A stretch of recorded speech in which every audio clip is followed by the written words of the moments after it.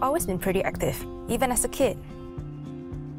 It started out with dance, but now I do more weightlifting and circuit training. I've actually taken part in a few physique competitions in the past. So yeah, I've always tried to maintain a healthy and active lifestyle. From my food choices to activity levels, as that's when I feel my best. Doing beautiful is about loving yourself and being confident. Everyone has their own way of doing so. But for me, it's treating my body and mind right by taking care of my health and doing what I love. This attitude goes right down to the type of products I use. I only look for plant-based and all-natural ingredients, as I do not want to use any bad, chemical-laden stuff that could do harm to my body in the long run. To me, a strong, healthy mind and body is beautiful. And to be able to inspire others, that's how I do beautiful.